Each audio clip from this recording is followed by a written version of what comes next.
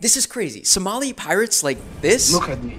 I'm the captain now. run a business with better profit margins than Apple. Let's look at how they make money. So we've got a super tanker. It can hold 3 million barrels of oil. That's a $174 million target for pirates. Here's how it happened. This country, Somalia, they've been in a 30-year civil war and they're plagued by drought and famine. Because they don't have a central government, they also don't build schools and hospitals. But Somalia does have one thing: the longest coastline of any country in Africa. Needless to say, being a pirate is a great profession in Somalia. Their average ransom is $2.7 million.